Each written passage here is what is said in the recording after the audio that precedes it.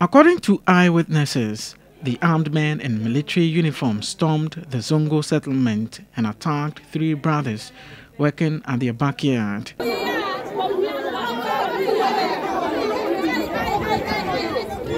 According to reports, 5 more people were gunned down before the assailants fled the scene.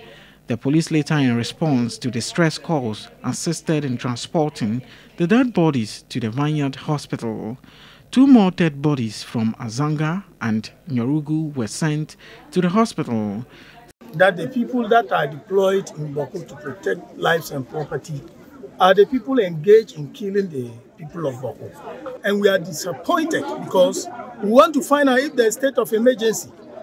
We want to find out who gave that authority for the security that are supposed to protect lives and property to now destroy lives and property. I don't know what they are here for, but I can assure you that the laws are there to protect everybody.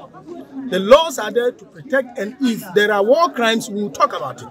Because in international war, people are arrested for committing serious atrocities as militaries. So we won't leave this unturned. We will ensure that we get the right information and get to the bottom of it. We want to know who gave that authorization for the military. It is not being done on one side. In both sides, we have all reported killings. And so we, the people of Kusaku, we the Kusasis, are demanding justice immediately. The police, however, declined to comment on the issue.